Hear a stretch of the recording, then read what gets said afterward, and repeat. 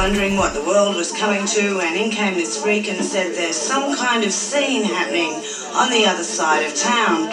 It took us a while to hang it all together with the babies and the big kids, and everyone was carrying bags of bottles and nappies when someone remembered we'd forgotten the papers. And it was back up the car and back into the house, and one of the kids needed a shit and couldn't wait, and by then a whole crowd of folks were in the car and 3 dogs. Oh, look who just rocked into town, stashed the pack, and there was plenty of time for a quick smoke just to help things mellow out. Well, the terror of Brown Hill Creek had Adelaide heads, Queensland heads and Buddha and the carload and the lounge room all partook of cocktail bongs, and we rolled up the crumbs of the gelatin weed left over from before the last drought where the kids started playing up. Things were going much too slow. Sunshine White speeded things up. The 2 cassette machines were on, Bob Dylan and Leonard Cohen both playing their greatest hits, and we wanted Mystic Rose to spin us out, all still going to the scene happening on the other side of town. So we went on and picked up a couple more cars, and someone was screaming, "On the road, dope," sucking on a stick of cans collapsed with a dash of Sydney steel, but the Wanneroo Wonder had it all sussed out. Across the road, dope, and there it was, in living Technicolor and Troppo Red. The sign, 73% price rise. How we cried, but it all turned out okay because the Spanish Troubadour was loaded with Murrumbidgee Mouldy, and so we were all set to go again with the 12 kids and the 3 cars and the big kids all on the roof racks with the dogs. We couldn't find the scene and trucked off home. Freedom, Liberty and Vance set the dogs, Samadhi swallowed the safety pins, and everyone forgot what it was we went out for. But we'd had a real good time.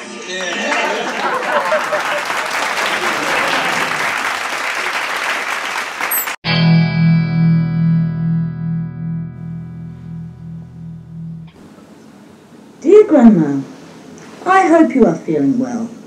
Mum told me about your heart attack. She said it saved your life. You should have been asleep when the roof collapsed on your bed. Dostoevsky has had kittens. Tolstoy is pregnant again. Dad says he really enjoys having the great men of literature giving birth all around him. Mum says he's waiting for another Shakespeare to go fishing with. As you know, the last 3 drowned. I think he uses them as bait. The chooks are good. Jean Rhys said Charlotte Bronte's eggs. Gertrude Stein is broody, and Henry Handel Richardson's got a wing in plaster. Marge Piercy keeps on stirring up the dust. I've made a hospital for my dolls. They've all had heart attacks too, except for the ones that died when I dropped the weights on them. Mum complained a lot about the noise. I've bitten Dolly Parton's nose off and given her wig to Grace Jones. She was old anyway. Marianne Faithfull's chest got broken when I tried to massage her heart. She has to have her temperature taken through her belly button now. I hope they can still take your temperature through your mouth. I hope you'll stay alive until you've read this.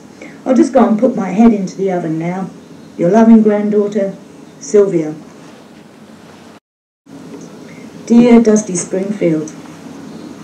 Dear Dusty Springfield, in my bopping days, I wanted to look like you. This is a letter I never sent. Dear Dusty Springfield, in my bopping days, I wanted to look like you. I couldn't look like Diana Dawes. She was too old, and my mother said she was common, and she had tits you could call tits. I couldn't be a Twiggy lookalike. She had no tits at all, so I wanted to look like you, except nothing I did would make my eyelashes stay on.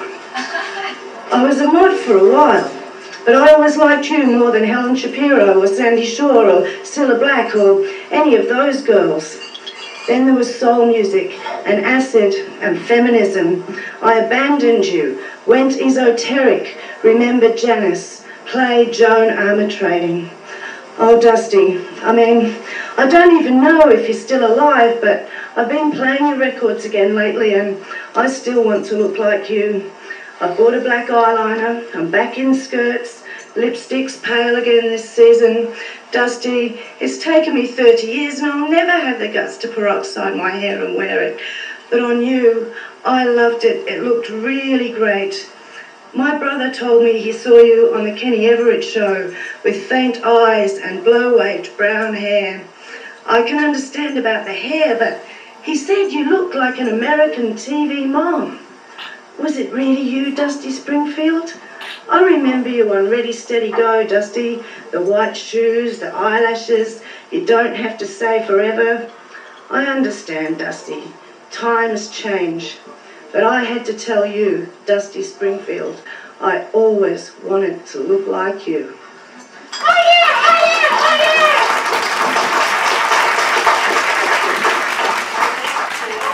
yeah! This is the house. This is the house we made love in. The white wooden chair where you rolled joints in the lap of your Tamil sarong. This is the table where we rested our elbows and drank jasmine tea. There's the painting on the wall of my room, the two figures who turn their heads while we make love, and this is the creaky bed. This is the house we made love in. I live in this house with a table near the window where the sun warms feet on cold mornings.